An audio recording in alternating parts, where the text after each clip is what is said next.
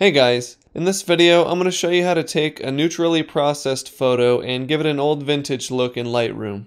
You can download the project files for this tutorial to see how everything was put together and have a photo to work from if you don't have one of your own.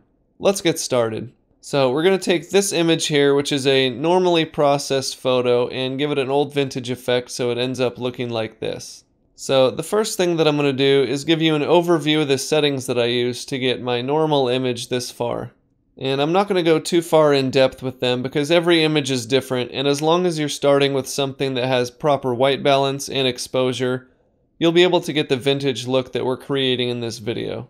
So you can see in my basic panel that I've updated the white balance settings, and I've also brought the shadows up a bit just to make the image brighter. And then I've increased the clarity to add some contrast and increased the vibrance and saturation just a bit. If we go into the detail panel, you'll notice that I increased the sharpening just a little bit, and I have some noise reduction turned on. Lastly, if we go into the lens correction panel, you'll see that I have automatic profile correction turned on, as well as remove chromatic aberration. And the one change that I made was I brought the vignetting correction all the way down so it doesn't affect the image. So going back into our basic panel, the first thing that I want to do is increase the shadows just a bit because I want this image to be a little more flat looking. So I'm going to bring those up from 35 to about 60 or so. And then I also want to decrease the vibrance and the saturation, so I'm going to take those down to about -5. Next we're going to go into the tone curve panel, and this is where most of our effect is going to come from. So right now I'm editing the point curve, and if you don't see this, you can just click this little icon down here to toggle between the tone curve and the point curve. And the point curve is just like working with curves in Photoshop. So the first thing that I'm going to do is decrease the contrast in this image using the RGB curve. So I'm going to bring the shadows up about 2/3 of the way between the bottom and the first line that you see down here. And then I'm going to bring the highlights down about halfway between the top and this line that you see here. And then I'm going to add a couple points to make it an S curve and put those back to where the normal curve shows up on that line. So in between these 2 points is kind of a regular curve, but towards the top and the bottom, the shadows and the highlights kind of get smashed together. And you can already see the before and the after, how that kind of flattens our image out. Next I'm going to go into the blue channel, and I'm going to do something similar. So I'm going to bring the shadows up about 2/3 of the way from the bottom to the first line here.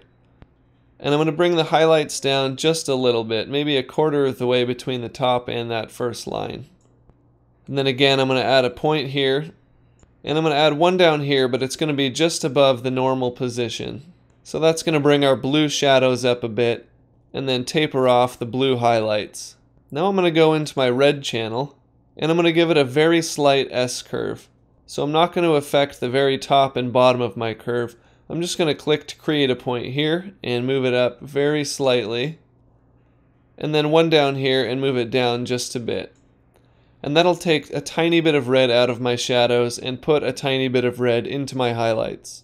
Next I'm going to go into my detail panel, and I'm going to take the sharpening all the way down and the noise reduction all the way down. Because when we're working with vintage photos, usually they're not quite as sharp, and there's always noise left over in them. Next I'm going to go into my effects panel, and I'm going to give it a slight vignette. So I'm going to take that down to about -20 or so. And I don't want the vignette reaching quite so far into the image, so I'm going to increase the midpoint to about 60. Then I'm just going to add a little bit of film grain, maybe about 25, and that will kind of simulate a film look, which is what we're after. Then I'm going to go into the split toning panel, and what this does is allows us to apply some color to the highlights and the shadows of the image. Now we've already made some adjustments using the tone curve panel, but this will kind of give an overall effect on the entire image. So I'm going to increase the saturation here just so you can see the color we're working with. And I'm going to bring that to about 50, which is a nice yellowish orange skin tone. And then I'm going to back that saturation down all the way to about 10. We're just going for a subtle effect here. Down at the bottom for the shadows, I'm going to increase the saturation again. And then I'm going to change the hue to about 250, which is a nice bluish purple, and it's a complementary color to that orange that we used for the highlights. And again, I'm going to bring that saturation down to about 10. Lastly, I'm going to use my adjustment brush and I'm going to paint on our image just on the faces and the subjects here. And I'm going to make sure that exposure for the adjustment brush is set to about 0.5. And that's it. You can see the before here and the after here. It's quite a dramatic effect and really makes it look retro. There's a lot of different vintage looks, and the same one doesn't always work for every photo, so you'll need to experiment a bit to get the exact look that you want. I'm John Shaver for Design Panoply. Thanks for watching. I'll see you next time.